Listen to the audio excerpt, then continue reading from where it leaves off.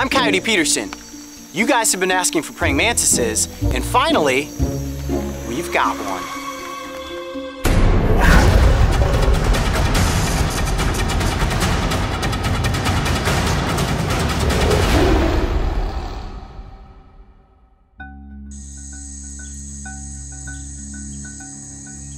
The rainforests of Costa Rica are literally crawling with insects and arachnids. And while most people do their best to avoid bugs, I am not one of those people.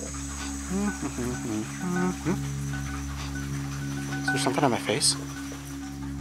If bugs don't make your skin crawl, spend some time exploring the Osa Peninsula, and it won't take long before you realize that the dense foliage keeps hidden within it thousands of these creatures.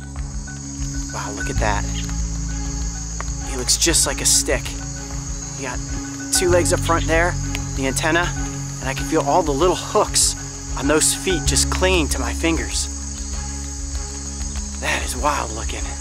Searching by the comforts of daylight, you definitely stand the chance of having an animal encounter.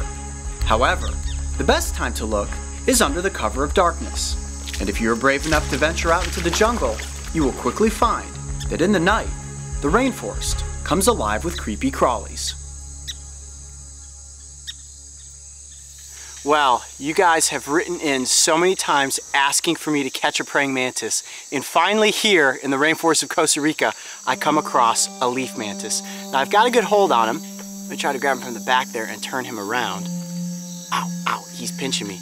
Look at those pinchers up front there. He's got a good hold on my finger, which is good. I've got him and he's got me. Look at how much this insect looks exactly like these leaves. Isn't that crazy? They are so unbelievably camouflaged. It almost looks like a little decaying part of the leaf. Now, as we know, praying mantises are ambush predators. They will lay in wait for some unsuspecting creature to come along. They will reach out, grab it, squeeze on, crush it, and then eat it with those front mandibles.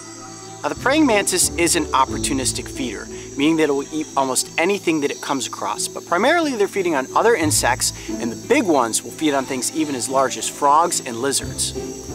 And they are so alien looking. Look at that face. Looking back at you with those big buggy eyes. And one thing that's unique about praying mantis is that the females, once they have mated with the males, they will then in turn kill the male and turn it into a meal.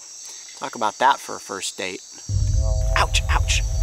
Oh, oh, and he is frisky. He completely looks. Ow! Oh, he's biting me. Look at that. He's pinching me and he's biting me. All right, let me see if I can just keep him right there on the tip of my finger. There he goes, look at that. Reaching, reaching, reaching, trying to get to the next spot. Are these rare? No, praying mantises are extremely common. They're just so incredibly hard to find because they're so well camouflaged. It's amazing how inquisitive these insects are, the way he tilts and turns his head. And I imagine that they must have pretty good eyesight with how big their eyes are. And look at how he can just tuck his arms underneath his thorax like that. They have very interesting mannerisms. You can almost see what they're thinking. And for an insect, you probably think to yourself, man, that bug can't be that smart. But praying mantises are pretty savvy. And right now, it's just looking for a leaf to get onto so that it can head back off into the rainforest and hunt for the night. And I have always loved praying mantises. Ever since I was a little kid, this was my favorite insect to catch in the backyard.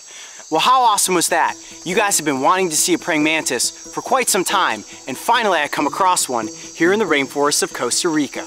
I'm Coyote Peterson. Be brave. Stay wild. We'll see you on the next adventure.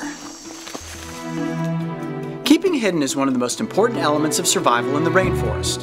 And without camouflage, even the stealthiest of predators stand the chance of becoming prey. If you thought the leaf mantis was cool, check out this on location and see what happens when a praying mantis pinches my nose. And don't forget, subscribe to join me and the crew on this season of Breaking Trail.